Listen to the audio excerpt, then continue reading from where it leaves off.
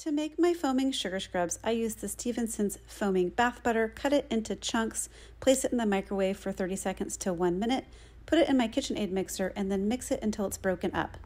Next up, I'm weighing off my liquids. In this case, I'm using sunflower oil and a little bit of oat emollient, along with some fragrance oil. This is Limoncello and Cream by Candle Science. And then I'm adding in my Sunshine Yellow Mica to my fragrance oil, giving it a good mix, and then adding it to my whipped base.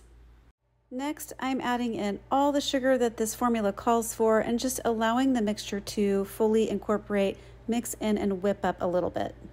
These will be available tomorrow along with all my other fall goodies as part of my fall release. If you would like to make this sugar scrub yourself, you can find the formula over on my Patreon campaign. Please click the link to my campaign in the description box